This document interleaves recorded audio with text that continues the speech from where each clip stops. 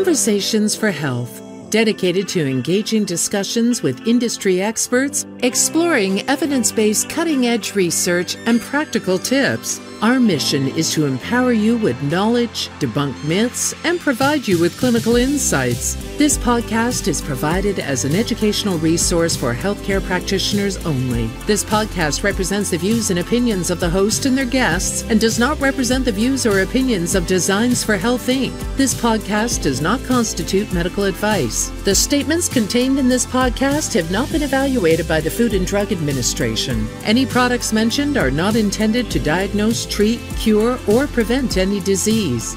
Now, let's embark on a journey towards optimal well-being, one conversation at a time. Here's your host, Evelyn Lambrecht.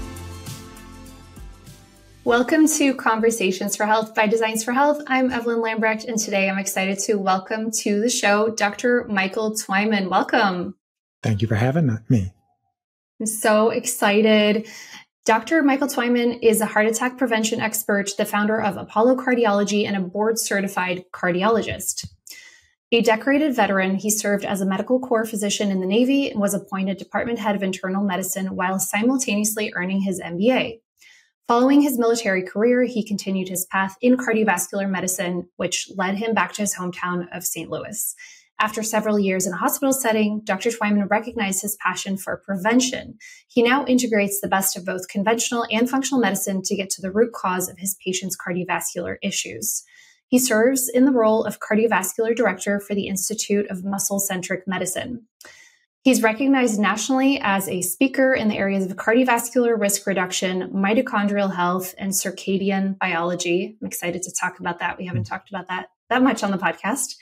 Having worked with world-class athletes and high-performing entrepreneurial influencers, his mission is to educate his patients on how to live better and longer by optimizing their mitochondrial function to become heart attack proof.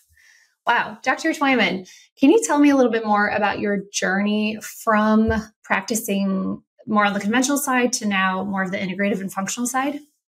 Sure. So after I completed my active duty career in the Navy, I went back and did my cardiovascular training here in St. Louis, and was an invasive cardiologist for many years. But at some point, really got bitten by the idea that maybe there's a better way of doing things instead of just doing pills and procedures, and found functional medicine through some patients that were bringing me information from primary care doctors that they were working with, and eventually that piqued my interest enough to attend some conferences. And eventually, came upon the work of, Dr. Mark Houston, who I know you guys have interviewed before, and was inspired by, some of the talks that he had given talking about endothelial health. And then just kept putting that back in my mind of like, okay, how do I keep implementing this into my, practice? And then, back in 2017, I kind of stumbled upon the circadian biology world kind of accidentally. I was trying to mitigate jet lag and got a pair of these blue blocking glasses, and the jet lag wasn't that bad. So I just kept integrating these things that my patients would sleep better, their lipids would be better doing the things that we were doing that were not just statin, based. And 4 years ago, decided this is what I wanted to kind of dedicate my career to and launch my own practice, Apollo Cardiology. And that's, what we do with patients is get to the root cause of their cardiovascular concerns. That's amazing. I love that you found out about functional medicine through your patients. That's really cool. Yeah. I definitely see that trend more, on social media, and people are asking and demanding from their conventional doctors, to listen to their issues and to get educated on some of these things that we know in our world. So that's amazing. In a nutshell, how do you help your patients become heart attack proof? Like high level overview. It's a test, don't guess philosophy, because just looking at somebody from the outside, you really have no idea how healthy their arteries are. And you have nearly 60,000 miles of blood vessels. And the blood vessel can start becoming dysfunctional in your teens and 20s. So you have a long time to intervene before somebody starts having a heart attack in their 50s, 60s, or 70s. And it's mostly about helping the endothelial function be healthy. And then I know today we're going to be talking about the glycocalyx and just how do you, support the body's ability to prevent the vascular disease from taking hold, because it's a lot easier to prevent it than it is to treat it at the end stages. Yeah. And I do think that, most people in their 20s and 30s, like we're not thinking about our cardiovascular health 20, 30, 40 years down the road, right? How do you think that we could reach the 20-year-olds, and I'm still in my 30s. Like, how do we start to care about our cardiovascular health? I think it's just starting to answer or ask better questions. Look at your family history. If your mom, dad are, doing well and aren't on a bunch of blood pressure medicines and lipid medicines, maybe you do just the conventional, screenings in your 30s and such. But if you have family history, and, I had a strong family history on my mom's side, everybody should start getting screened earlier. And, you can check your lipoproteins, when you're in your teens, and know if you have high lipoprotein A or high ApoB. You can monitor your blood pressure at any time. Blood pressure is still the number one thing that damages your arteries. And so if you start noticing that those things are creeping up, you probably need to do something about it. But I do understand, like, people in their 20s, they think they're, invincible, and, they can run on pizza and beer, and, they just keep going. But eventually that does catch up with you. And most of the time it starts catching up right around when you're 40. Yeah. And for the practitioners listening, is cardiovascular health something that we should be testing in every patient? I think it gets overwhelming, right? Because a lot of practitioners focus on, say, gut health or hormones, and we know they're all interrelated. And of course, those are connected to cardiovascular health. But I think we're not always necessarily doing advanced cardiovascular testing, or even, well, I guess you get your blood pressure measured when you go to the doctor. But how do you think as practitioners we can incorporate this without maybe overwhelming patients or clients? No, it's a very good point. But I always start with that, vascular disease is still number one thing that kills people. And every 40 seconds, somebody has a heart attack. And so, yes, it's important to focus on their nutrition and their exercise and their gut health. But if people are dying of heart attacks, that's kind of a challenge. So you have to go looking at the root cause and figure out, does this person have endothelial dysfunction, and start trying to repair that. And there's some very simple lifestyle things you can do first. And then, yes, if you're getting into doing some of the testing, we can talk about that. But it's not as complicated as people think. I mean, my practice is very niche down, where, like, that's what people are coming to me for. And we have all the toys to be able to do things. But there's always kind of like a starter pack. And it's, blood pressure, nitric oxide availability with oral test strips, a few labs, and just get the ball rolling. Great. I actually have more of a question around that. So who is your typical patient? And then you mentioned the nitric oxide strips. What other tests do you run on pretty much every patient who walks through your door? So my practice is still, a growing practice. And it's skewed just a little bit younger than a traditional cardiology practice, because most patients who come to see me have not already had events. They have not had a heart attack, stroke, stents, or bypass surgery. They're trying to stop having one. Or prevent one, I should say. So my, average patient is probably about 56 years old, a little bit skewed more man versus woman. But that's a good point that, many times men don't seek care until they have symptoms, and women, they don't always seek cardiovascular care because it's not top of mind that cardiovascular disease is still the number one thing that's going to take them out early. They're very concerned about breast cancer, which is important, but 8 times more likely you're going to die of heart disease than you are of breast cancer. And so I skew about 50-50 on the sexes, but the ideal patient is really anybody who cares about their cardiovascular system. So, we have people in their 20s that work with us. They have very strong family histories, and they just want to know, like, what genetically did they inherit from their parents? We can do some of the, starter tests to tell us, like, how healthy the endothelium is. They don't need advanced testing where, you're looking at the coronary arteries at that age usually. And then we just follow them serially. But typically somebody in the 35 range really should start thinking about, like, I probably should get a baseline and see what's going on with my cardiovascular system. And most of the time you're going to not find a whole lot, and that's good. You're in the low risk bucket, stay there. But I recently saw a gentleman who was 36 years old and was incidentally picked up on a CT scan that he had a bunch of calcium in his coronary arteries. He ended up getting a CT coronary calcium scan, and his score was almost 1400, which is a very, very high finding for anybody, especially for somebody under the age of 40. And so he wouldn't have known that he had that unless he got that test. Fortunately, he's asymptomatic, and we're going to figure out the root cause of what's driving that plaque in his arteries and, stabilize it. But those are the things that, we try to do here, is just looking at somebody from the outside. Again, you have no idea what's going on their inside. And that is the story of, like, Bob Harper, the guy from The Biggest Loser, very, very fit individual, but in his early 50s had a near fatal heart attack in the gym. And people are like, how could this possibly be? He looks very fit. He must eat clean. Well, he had lipoprotein a, and he had a, widowmaker plaque rupture. So fortunately, the medical teams were able to save him. But, if he had advanced testing before that, and I don't know any of his backstory, if he ever did or not, he would at least known he had been in that higher risk category and maybe could have done something to try to mitigate those risks. So with the testing, can you tell us a little bit more about which tests you are running? So it does depend a little bit on, what the patient's coming in with, but a traditional patient who's like just screaming head to toe, what is my vascular health? Starting up high, we would do an oral salivary nitric oxide test, and there's various vendors that make the test strips. If it's white, you don't make a lot of nitric oxide through that salivary pathway. If it's bright red, you do. And mostly that's about having a healthy oral microbiome and having the inputs, the nitrates, to be able to make that happen, that reaction happen. So that's dark green leafy vegetables and beets for the most part. Then we do testing that looks at pulse wave velocity, essentially how fast do the arteries expand and contract. It looks like a pulse oximeter, and the arteries should be very elastic. Will be a type 1 artery. The artery is expanding and contracting very quickly. If the artery is a type 6 or 7, the artery is like a lead pipe. It doesn't relax well. That's often an issue with nitric oxide. We have a device that looks at blood pressure, which is a surrogate for how healthy your arteries are, especially the central blood pressures, which is what this device is calibrated towards. The central blood pressure is the blood pressure that comes out of your heart, and the blood pressure that goes down the heart arteries, the brain arteries, and your vital organs. That blood pressure really should be less than 120/80, and ideally 110/70. We have a device called the EndoPat. Mm-hmm. This is a little bit more of a niche device, so not a lot of cities will always have this device. But this device is basically like a stress test for the arteries and tells you, how much percentage-wise the arteries can dilate with a vascular stressor. So it's a 15-minute non-invasive test that, there's a blood pressure cuff involved where you pump up the blood pressure cuff higher than their systolic blood pressure. So you temporarily cut the flow off to their one side of their arm, and there's probes on each fingertip. After 5 minutes, you open up the stopcock, the blood rushes back down into the arm, and they have what's known as reactive hyperemia.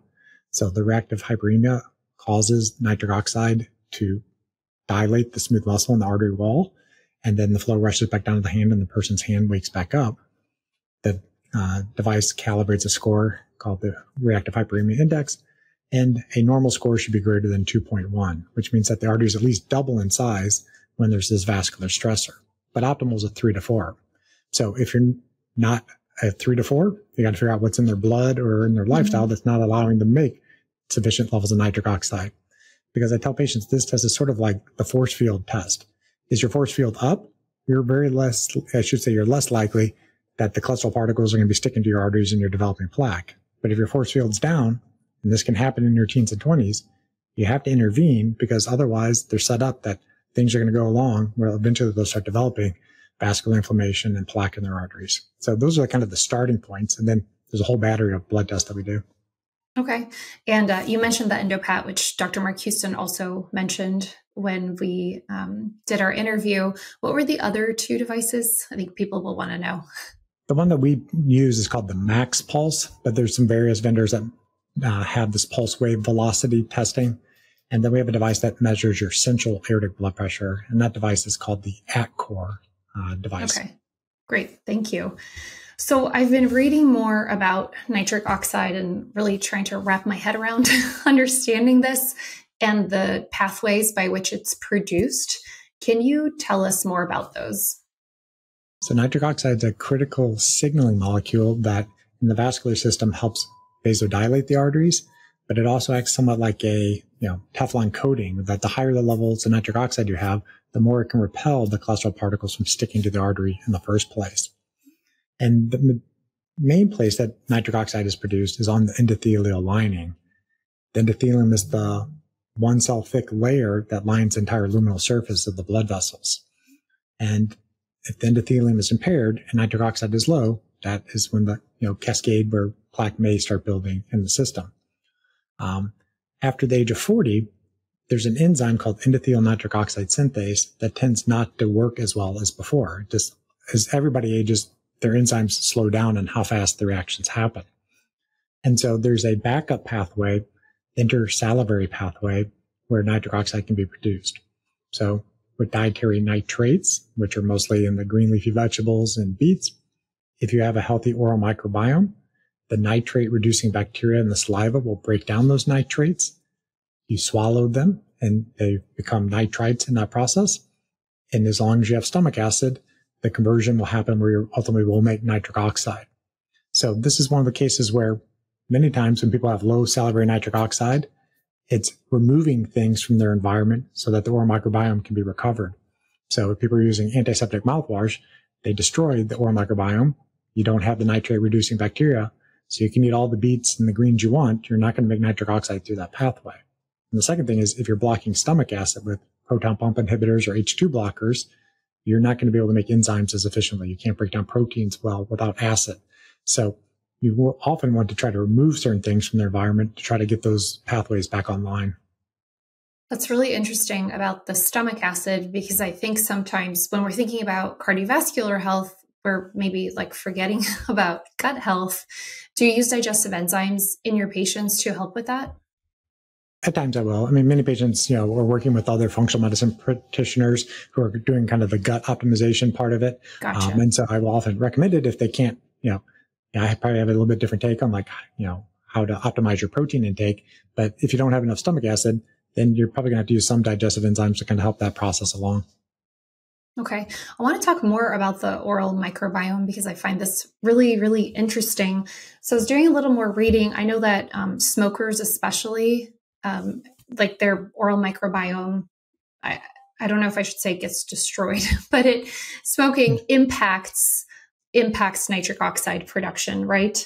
And so I'm curious about vaping. And so I did a little search on it. I don't know if you probably don't see people who vape because of the types of people you attract. And I think generally, it's not something we're probably around, but I see people in their 20s, especially just out and about vaping. And so interestingly, I actually did find some articles that show there's a correlation, which was very interesting to me. So I think this is a huge problem. I was wondering if you've done any research on this or have anything to add to that. I haven't done any particular research on it, but it's, back to the traditional smoking cigarettes. I mean, that's one of the worst things that you can do to damage the glycocalyx and the endothelium. It's the heavy metals and everything else that comes along with it. And that's probably one of the ways that the vaping also causes an issue. It's, it's not going to be the nicotine, it's the other inhalants that are coming with it. And often there's some heavy metals that you might get exposed to. And so anything that disrupts the oral microbiome, fluoride, mouthwash, or something that, some people just have chronic, abscesses or oral infections that are just regulating the oral microbiome. So there are companies, that are very close to developing consumer facing products where you can actually test your saliva and figure out, do you have these nitrate reducing bacteria? And if the answer is no, there's going to be probiotic type of gums and other things that can kind of try to repopulate the good guys. Very, very interesting. Yeah, the article I saw was based on 2 articles that were published in the Journal of Arteriosclerosis, Thrombosis, and Vascular Biology. So we can link those. I thought it was interesting because even though we might not see these patients in our practice, I know a lot of practitioners are on social media, and I feel like we need to spread the word. Just like you were saying, we need to pay attention to this in our 20s and 30s. And I think people think that vaping is somehow better, but obviously it's not. No. So from my understanding, well, you talked about beets already, and I think that's the traditional way that we think of increasing nitric oxide in the body. But then what are some of the other supplements or some of the other nutrients that we can use to increase nitric oxide production? So before we even go down the supplement or the medication route, it's, the other lifestyle things, it's exercise. That's the number one anti-aging drug. And it's because that reactive hyperemia occurs with exercise. As you increase your heart rate and had to pump more blood to the muscles, you force the blood across the glycocalyx, and it's going to cause more nitric oxide to be released from the endothelium. And then you start upregulating certain enzymes because the body's like, he's probably going to exercise and run again, so let's get ready for when he does it again. And then the other one is sunlight. It's the UVA spectrum of sunlight. When it hits your skin, liberates nitric oxide from the blood vessels. This is one of the reasons when you're out in the sun, your skin starts turning pink. It's not necessarily that you're burning, it's that the blood vessels are coming to the surface and they're dilating with the nitric oxide release. Very cool. Okay, let's do a little segue into the circadian rhythm here before we go back to the supplements. So Tell me more about this relationship between our circadian rhythms and nitric oxide production and cardiovascular health. Like, how can we optimize this to have downstream effects on our cardiovascular health? So I often talk with patients that there's 4 main levers to optimize your health, and nutrition and exercise are important. But I often will start with stress mitigation, because we're all under stress. Yeah. That's not necessarily a bad thing, but it's how do we manage it? And then the part that's usually not as sexy to discuss is like how well people are sleeping. Because if you don't sleep well, you will not age well. Behind me is a mitochondria. The mitochondria are the organelles in your cells that make energy for you. They repair themselves while you sleep. They're the engines that are going to be combusting the fuels, the organic healthy foods that you're putting in the system. If you don't sleep well, that'd be like you never took care of your car. You never changed the spark plugs. And then you expect that car to go 200 miles an hour the next day when you're putting in premium gas. If you don't tune up the engine, nothing's going to go well long term. And one of the biggest drivers to your circadian rhythms are the light environment you decide to live under. And so for those that are watching video, I'm wearing the blue, black, and glasses because I want to protect my melanopsin receptors in my eye so my body knows what time of day it is. Your body's always trying to seek out what time of day it is by cues, light cues, food cues. Food's coming into the system. The body's like, person must be awake. They're eating now. So the light one is the biggest light giver or time giver. And so in an optimal day, the first light that would hit your back of your eye would be sunlight. And then throughout the day, you'd be taking sun breaks and your body would be sampling what color blue the sky is. And your body would know, oh, it's noontime, it's 3 p.m. And then when the sun sets, no more blue light hits the back of the eye and the body realizes, oh, it must be nighttime. And then 3 to 4 hours later, you should be asleep. But people today, they get stuck to their devices and their devices basically are set at the exact same color temperature as solar noon. So the body keeps getting hit at noontime every time they're looking at their phone at 10 o'clock at night. And that's the time when your body's going to pump out more and more cortisol. Cortisol is an alertness hormone, but the cortisol directly damages the glycocalyx, raises your blood sugar. Patients are like, I'm not eating any carbs. Well, how much cortisol do you have? How much blue light do you have? That is a big driver of your blood sugar is the cortisol load. So if you're not sleeping well, you're not repairing the cells. I don't think it has so much of an impact on like your nitric oxide production per se, but it is one of the things where like, I'm talking about that first, and then we go down the vascular health profiles because sleep is tied to everything else. So I have 2 follow-up questions for you. One of them is, so I already have flux on my computer. So, it does dim the brightness over the course of the evening or night. And I told you before we started that I tend to stay up very late. And then I turn my phone down pretty much all the way, in brightness by the end of the day. But is that still blue light if there's no sort of orange blocker on it?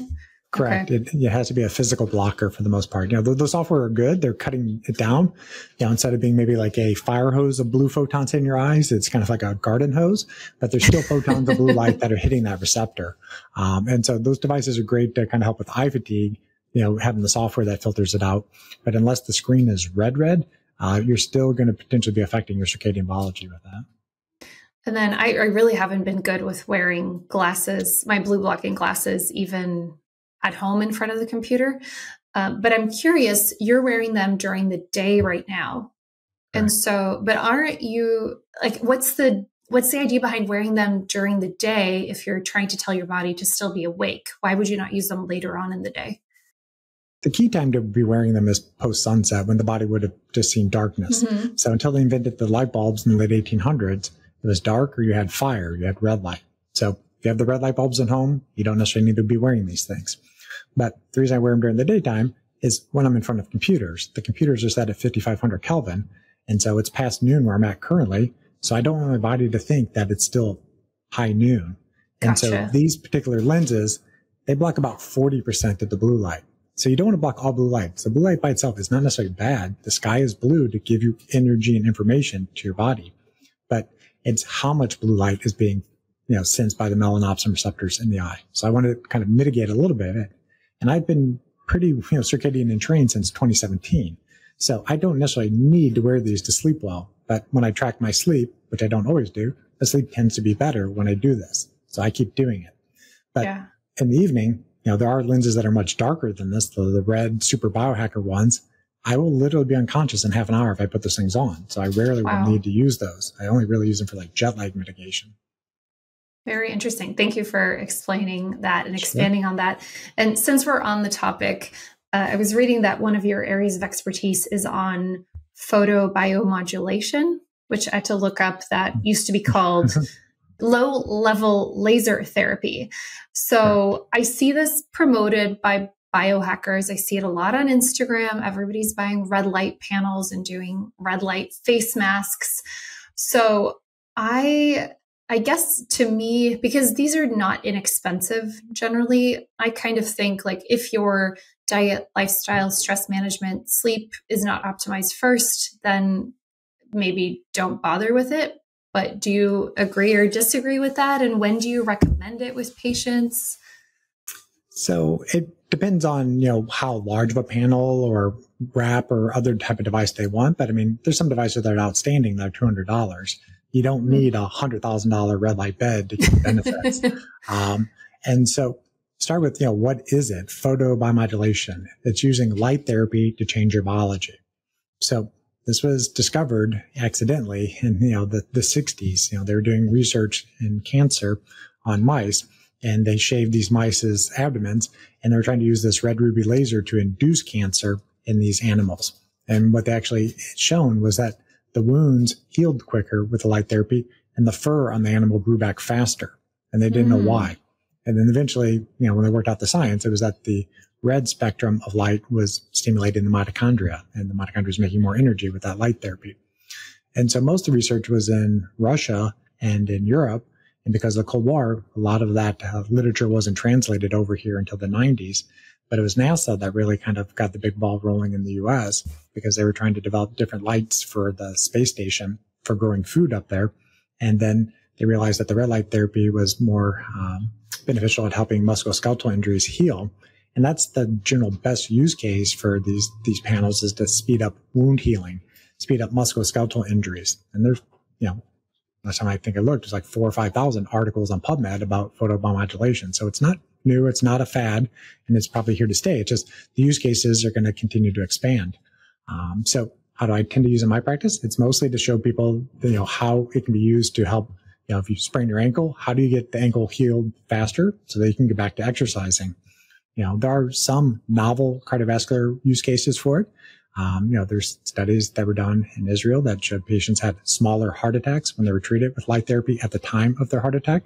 It was a pilot trial, and it hasn't been, duplicated yet, but it showed that at least it was safe in the instances of a myocardial infarction. So how did it actually work? It was actually that it was stimulating mesenchymal stem cells, and those stem cells were going to repair the damage of the areas that were ischemic. And so you can activate your stem cells that are in your sternum or in your tibia with these type of devices. And so that is often how I recommend patients use them, is they shine the light on their sternum or their tibias and let the stem cells go to work to wherever they need to be repaired. Fascinating. So do you recommend the handheld devices? Do you recommend panels? This is where it kind of is still the Wild West out there. Okay. Because it is challenging to know what you're looking for, because there's a couple of variables. It's like cooking is what I can tell people. First, you need to know the wavelengths, so the colors of the light. They're generally going to be red and infrared light. The infrared penetrates a little bit deeper. You're going to see words like nanometers. So 660 nanometers is red. 810 nanometers is infrared. And there's some different use cases, but generally it's going to be some type of red, and plus minus you'll have infrared with it. Then there's going to be something called the irradiance, or the power density. That's essentially how many photons of light are coming out of the device. It's going to be measured in something called milliwatts per centimeter squared. And so higher power does not necessarily mean better device. This would be like cooking a turkey in boiling oil. You can do it, but is that the best way to do it? Not really. It's kind of low and slow. And then it's like, if the power of the device is too low, then that'd be like trying to cook the turkey with a flashlight. It's just not going to work. So you need a certain power density to work. And then it's the time. Again, you could cook something for 3 seconds, probably going to burn it, or you're going to try to cook something for 24 hours. Maybe it's going to work, but like there's a sweet spot. And so, that's why I get asked a lot, like, well, how often do I use this device? It's like, it depends exactly what the specifics on the device are, how much you use it. It's the dose that you're looking for. So, so it is a little bit challenging. So you do have to work with somebody who, has some experience with this, or, if you're buying a device from a company, look at the specs of their device and see like what are their use cases for that device. But, for the most part, most people should not be using these devices hours a day. These are like, 5 to 20 minute type sessions. Gotcha. And for practitioners listening, are there any resources you recommend for how to get better trained in this and how to use it with patients?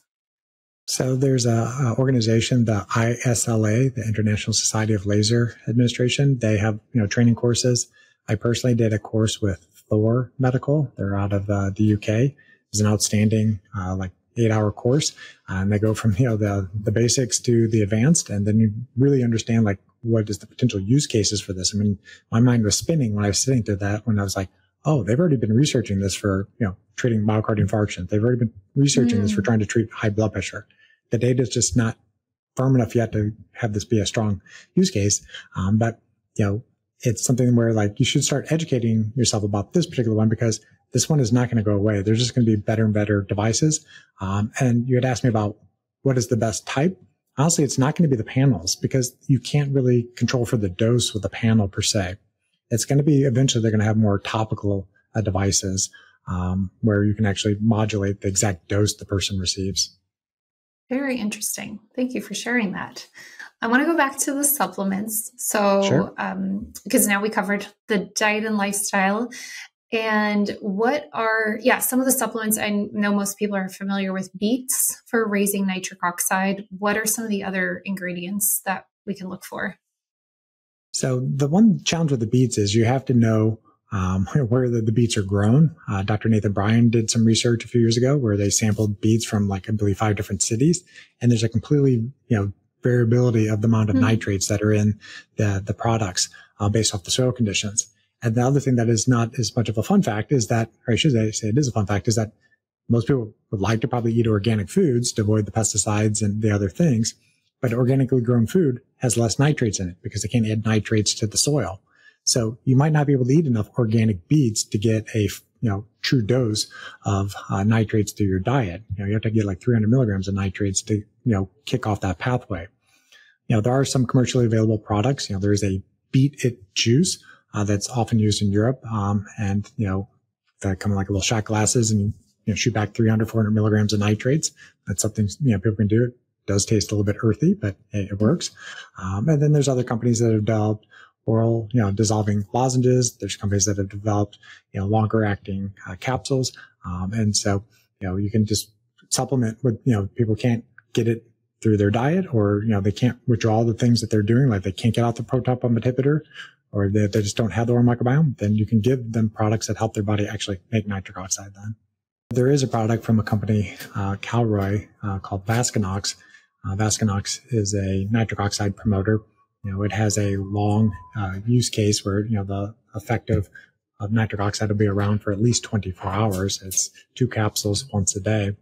But one of its things that makes it a little bit unique is that it does also promote the release of hydrogen sulfide. And the hydrogen sulfide is vasoactive, dilating the arteries, but it also acts like a phosphodiesterase inhibitor. So the, Viagra type medications. So your nitric oxide is coming in through the food stuffs that you eat, the exercise, the other components of Vascanox. And then the hydrogen sulfide is basically keeping the nitric oxide around longer. So you think of you're filling the funnel up with nitric oxide, and then it just can last longer. The quick side note is this is the reason why 50% of the time that guys who take medications like sildenafil don't get an effect from it. Those medications don't actually give you nitric oxide. They just help keep the nitric oxide around longer. And so if you can't make it, they're not going to work. So the Vascanox has, something that gives you nitric oxide and then helps keep it around longer. Interesting. And so that hydrogen sulfide is coming from the black garlic extract, right? Correct. And usually I've thought of black garlic extract, like the H black garlic extract in cardiovascular health, but not necessarily in this application. So that's really interesting. So I spoke with Dr. Mark Houston, who was he was the principal investigator, right, on the Vascanox trial. And so one thing we didn't discuss was how to take it and when to take it. And I noticed the recommendation is to take it in the morning. Why is that? I think it's probably just ease of use. I personally take the product. I'll disclose that. And that's the time I take is 2 tablets in the morning time. You can take it with food. It does have over a 24-hour effect where the nitric oxide levels will be high enough. Some of those other products on the market do work well, but sometimes you have to take them twice twice a day. So I think it's just a kind of a compliance, just to make it easier, just have it, first thing in the morning. And since you've used this product in your patients for a while, I'm curious, what are some of the effects that you've seen? I know that obviously we always want clinical trials, right? But I feel like with this podcast, what practitioners love to hear is, what did you see in your practice? How did it change things in your practice versus maybe other things that you were using before? Do you have any stories that you can share with us? Sure. So in my practice, I have all the toys in my office to be able to test vascular health. And so often, when patients use products like Vascanox, the first thing that will improve is going to be the pulse wave velocity. So they'll see the arteries going from stiffer to more elastic. And that can be within just a couple of days that can change from a type 3 to 4 to a 1 to 2. It takes a little bit longer for the blood pressure to kick in, but usually within a couple of weeks, their blood pressure should be decreasing as well. If they already were hypertensive, if you're normotensive, it's not going to get you hypotensive and get you dizzy. But, from Dr. Houston's study, it would generally lower your systolic blood pressure by about 10 points. And so that's about the same equivalent as a calcium channel blocker or ACE inhibitor medication. So you'll see the blood pressure. One thing that was a little bit more nuanced, and I don't see it always, is that I don't always see the oral test strips go from white to red with these types of products, because it may just be that oral microbiome is still dysfunctional. So you're just kind of bypassing that pathway, and the nitric oxide is working directly on the endothelium. So I don't get terribly concerned if somebody's taking Vascanox or these other nitric oxide promoters and their salivary test strips don't light up. It just may be a marker of they still have a poor oral microbiome. And like I said, there's companies in development that are going to be able to test your saliva early, sometime this year and tell you, like, okay, you're one of these people. There'll be other products eventually that'll be like a prebiotic that hopefully can kind of bring back those nitrate reducing bacteria then. Interesting. And I know we talked about things that are bad for our oral microbiome, like the smoking, but how do you address the oral microbiome in your patients? So yes, first, always try to do no harm. Try to remove the things that are doing the damage. So yes, if somebody was smoking or vaping, they got to quit. There's nothing healthy about it. We talked a little bit about it was, using antiseptic mouthwash. You don't want to be disrupting the oral microbiome. You don't know what you're doing when you're using them. And I get that question often, like, what about this organic or this, that? I'm like, don't know. You have to be your own kind of guinea pig. So test with the salivary nitric oxide strips. Your levels are bright red. Use whatever product. All of a sudden you're white. Then you disrupted that oral microbiome. Again, that test will come out hopefully soon. That can tell you, like, are you at risk for it? Was your product actually damaging the oral microbiome? Fluoride. So however you get fluoride, so if it's in your water or toothpaste, that can disrupt the oral microbiome. So you would like to try to avoid that. And then we talked about kind of the stomach acid. So you got to have stomach acid to digest your protein. So trying to do things that help with digestion is always key as well. Great. Thank you. And you've mentioned the endothelial glycocalyx a couple times, and endothelial function. We've brought it up quite a few times on the show, in the context of long COVID. Every cardiologist we've had on, we've talked about it. So I'm curious, because it's a sort of newer concept in our field, I'm curious how your practice has changed now that you're focusing on this versus maybe some of the things that you were doing before. So I think it was more of an iteration than it was like a major shift. Because I've been looking at the endothelial function since I first learned about it from Dr. Houston, Nathan Bryan back in 2013 or so. And so the glycocalyx was just kind of a natural, this is what's protecting the endothelium. So the patients, I tell them, like, the glycocalyx is like a protective gel coat. It's Teflon. It's protecting the endothelium. And people still they struggle, like, what does that mean? Well, if you took a fish out of water and it's slimy, that slime is essentially the glycocalyx of the fish. That's what's coating your arteries. And if that glycocalyx is healthy, it's going to be heavily negatively charged. And that negatively charged glycocalyx is going to repel or push away the lipoproteins, push away the white blood cells from sticking to the arteries in the first place. So yes, lipids are important for atherosclerosis. But if you have a healthy glycocalyx and endothelium, you don't have to be as concerned about the lipoproteins. It's going to be repelled most likely. And so you can tell that by doing these non-invasive tests. Like, this person's arteries are very elastic. I've looked at their carotid with a carotid intimal medial thickness scan. I've done a CT scan that looked at the coronary arteries. They don't have any demonstrable plaque. They must have a good glycocalyx. Stay the course. But if you see a lot of plaque in the person's arteries, you know their glycocalyx has been damaged at some point, and then you may need to do some more regeneration for it to kind of like put the force fields back up. Interesting. And since you've been working more on the, supporting the endothelial glycocalyx, do you have any cool patient success stories of maybe somebody where, you weren't seeing a difference in plaque, and then all of a sudden you started working on this, incorporating endothelial glycocalyx support, and then notice significant changes? So plaque regression is definitely possible.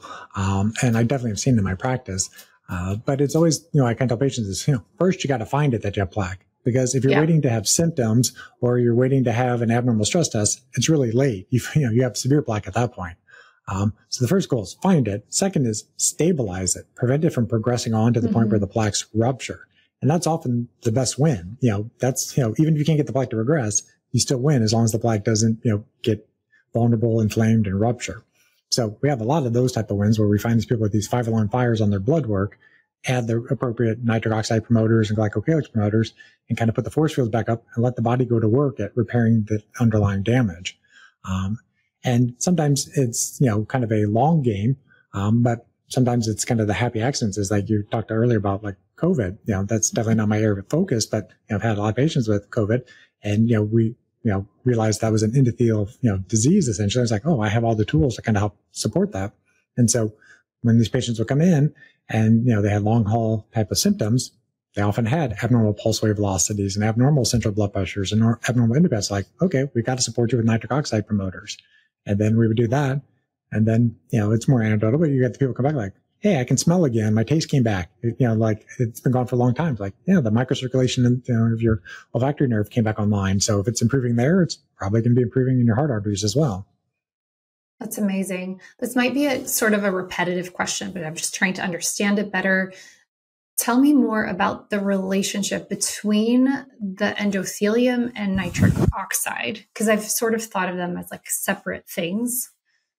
So the endothelium is one cell thick. It lines the entire luminal surface of the arteries, and one of its jobs is to secrete nitric oxide. Nitric oxide is a signaling molecule. It causes the arteries to vasodilate. It causes the smooth muscle in the artery to relax. Nitric oxide also is, kind of a chemorepellent that, then the white blood cells and the cholesterol particles don't stick to the artery wall. It's a conversion of arginine to citrulline with the enzyme endothelial nitric oxide synthase. The person is not low in arginine and they're not low in citrulline. It's that enzyme doesn't crank as well, once you continue to age. And so that's why if you're just taking a arginine supplement, it's often not going to work. It's not that you lack arginine. You can't get that enzyme to work. So that is one of the things. The endothelium does other things, but, one of the most important is that it's that secretion of nitric oxide. Interesting. Okay. Thank you. And something you said triggered a thought in me, and I might be totally going on a limb here, but so you said that a lot of times, your patients come in and they don't necessarily have this plaque yet, right? Which is great. So would you ever recommend taking a product like Arterisol kind of preventatively, or like how do you determine when you actually use that if maybe there's not plaque present? Correct. I mean, that's the kind of slam dunk case is, somebody already has significant plaque in their arteries and you're just trying to support them at that point. But, as a complete preventative, I probably wouldn't. But if I saw evidence of that their artery stiffness were high, if they had endothelial dysfunction, if their blood pressure was not 120/80, I'd be considering it. While I was doing the workup to figure out, like, okay, why is this not optimal? Is it high homocysteine? Is it high uric acid? Is it high asymmetric dimethylarginine or, something else that's driving oxidative stress? So trying to find the root cause and shutting it off. But, sometimes you don't necessarily need something for lifetime. You want it to support the body when you need to.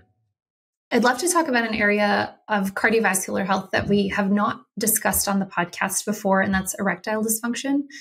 And I know that the incidence drastically goes up when men get into their 60s and 70s. And last year in San Diego, I actually hosted a talk for practitioners with a local doctor whose specialty is ED, erectile dysfunction. And the title of the talk was Erectile Dysfunction as the Canary in the Coal Mine for Heart Disease. And he uses supplementation to support the endothelial glycocalyx as part of his treatment. And I'm curious, When you're treating ED, do you find that when a patient comes to you with symptoms of this, that you see in their labs that they're having issues, or do you more take it as a warning? I guess it depends on their age, right? Because obviously, if you're older, it's more likely that you have cardiovascular issues.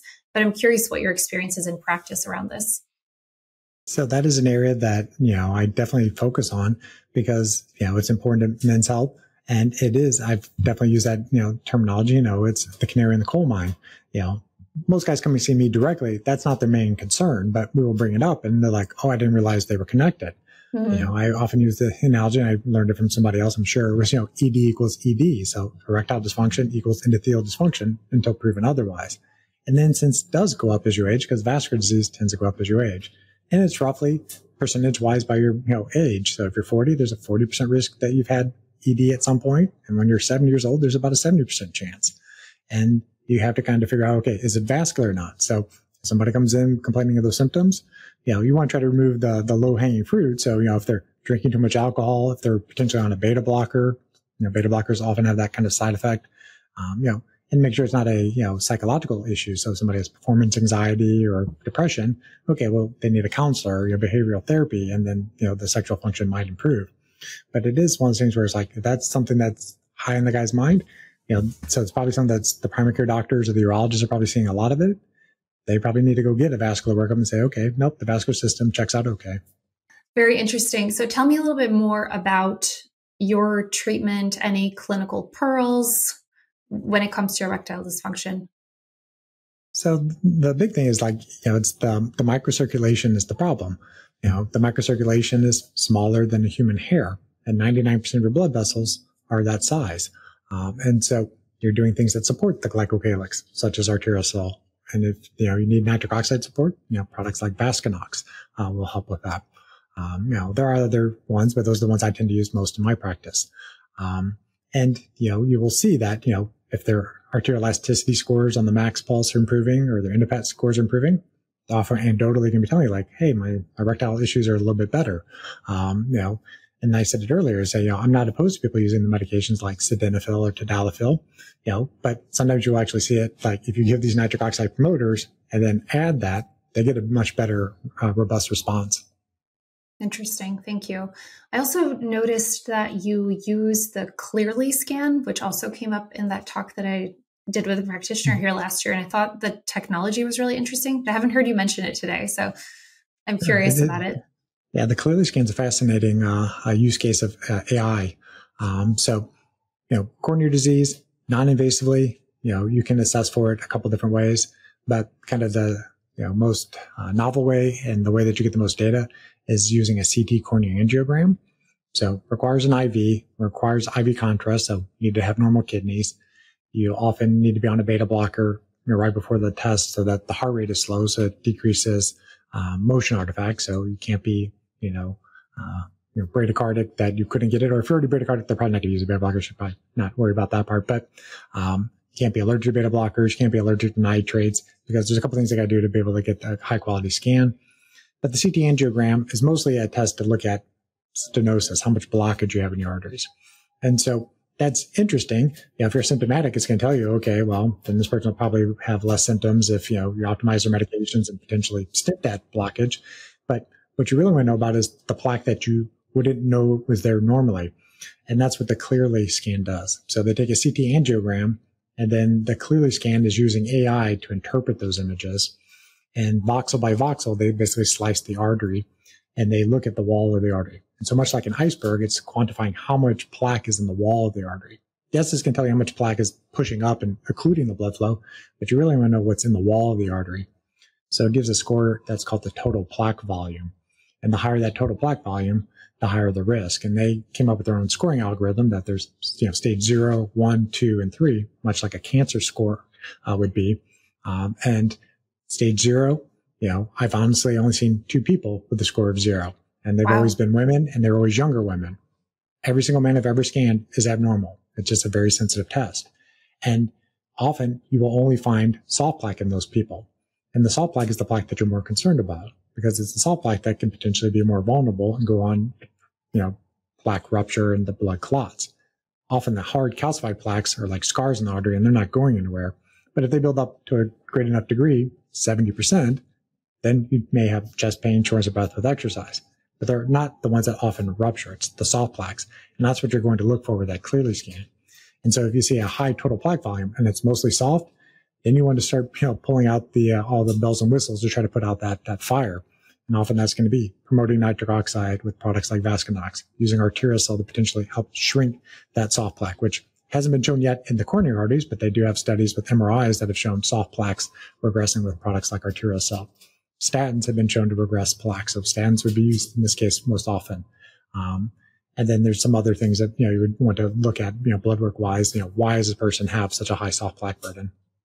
Interesting. Thank you. And I don't know how long it's been out because I only found out about it last year, but is this something that you've recently incorporated and are you using it with everybody? So I've been using it for about 2.5 years. Nice. I think it's probably been out about 3.5 maybe. And it's not for everybody. So, if you've already had an event, meaning heart attack, stroke, stents, bypass, you're already high risk and you should be treated as such. Mm-hmm. And so this is more for people who are going to be in that intermediate range. So it's not for an 18-year-old guy with a little bit of chest pain when he exercises. They're going to work that up differently. But if you're 35 and your dad had a heart attack at 50, this might be a good test to tell you, are you going down that same pathway? Because doing just a traditional stress test and an EKG is not going to tell you how much plaque you have in your arteries for the most part. When you're young, you have to have advanced plaques to really kind of fail those type of tests. So that test is kind of, individualized to, the person in front of you. But generally, if you're over 35, it's a test you can at least put in the back of your mind, am I a candidate for it? And then talk to somebody who has some experience using that test. Great. Thank you. What else are you currently excited about in the field of cardiovascular medicine? I think it's just that it's all going to be wearable technology in the future where people are going to be able to do more and more of this type of testing at home. So, I was recently at a conference in Las Vegas, talking about cardiovascular health and, the endothelial function. And I brought a lot of my wearables and I call them toys, that can test your arteries at home. I don't think any of them are ready for prime time for mass distribution, but I think the companies are getting closer and closer to do that. I mean, you can always start with blood pressure at home, but there's companies that are developing watches that are pretty sensitive to measuring your blood pressure. There's devices that, you can measure, your glucose at home, but eventually there'll probably be tests that can measure your insulin levels and lactate levels and all these other biomarkers. We didn't go into lipids today, but apolipoprotein B, there's a test that you can do that at home now. And so I think people are going to be able to be more empowered getting this data at home. And then likely with the use case of AI is you can dump all this data into it and get a better picture of what's truly going on in you, at real time. So I think that's the thing I'm most excited about is that AI is going to be kind of the co-pilot for the doctors to be able to understand all this information that's coming at them. Yeah, I love how you put that it's the co-pilot for the doctors. That's amazing. What is something that you've changed your mind about in all of your years of practice? That things would stay the same. I mean, you do the training and you think that this is the way you're always going to do it. And, I thought I was going to be an invasive cardiologist for many years, but eventually, go down different rabbit holes and you're like, oh, it might be a little bit more about the endothelial function. And then, it might be a little bit about your circadian biology. So I think it's just that, I don't think I underestimated that how much of a lifelong learner you'd have to be, but how rapidly things would change. I mean, I never expected AI to be here and how much it's actually going to impact my practice going forward. So I think that's the biggest thing that I've been kind of surprised by. Yeah, that's great. I think it's super exciting, right? It keeps us on our toes all the time. And then some other questions that I always ask our guests. What are your 3 favorite supplements for yourself? Myself personally, and, full disclosure, sometimes I do speak for Calroy, but I do take arteriocel, I do take Vasconox, I'm a board certified cardiologist and I want to have healthy arteries. I got to lead by example. So those would take up 2 of the spots. And the third one, for myself, it would probably be berberine. Berberine just has a lot of use cases. It helps with glucose regulation. It helps with lipoprotein management. It supports the LDL receptor to pluck these ApoBs out of circulation. It's an antioxidant, so it can kind of help prevent some of the damage to the glycocalyx. So berberine is something that I, frequently use with patients. Great. And then the final one, and I think I know at least part of the answer, what are your favorite health practices that keep you healthy and resilient?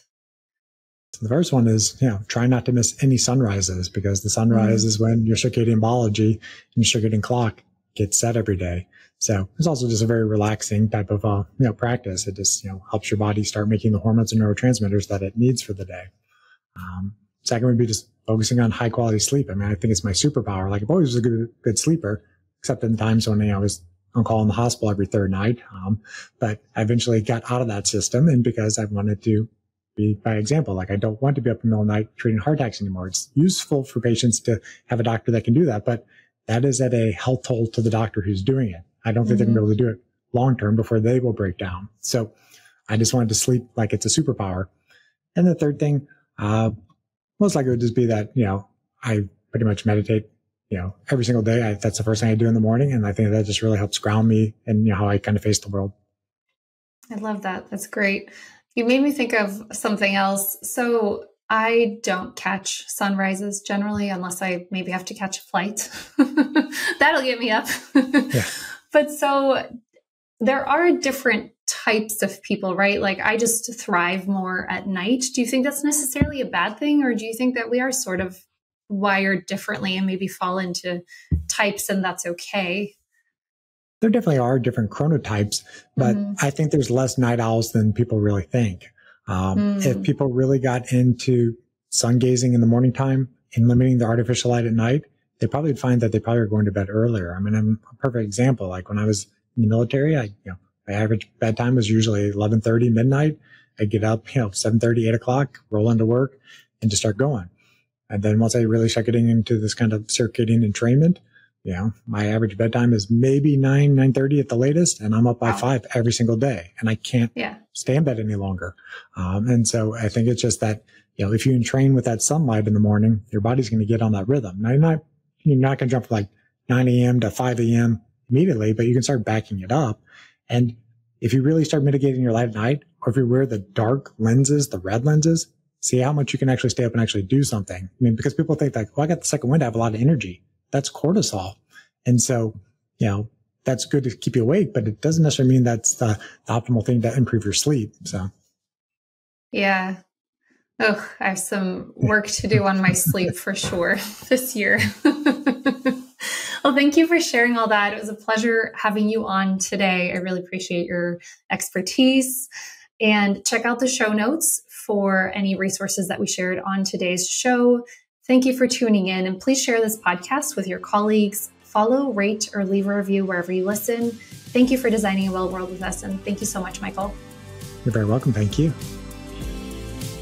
This is Conversations for Health with Evelyn Lambrecht, dedicated to engaging discussions with industry experts, exploring evidence-based, cutting-edge research, and practical tips.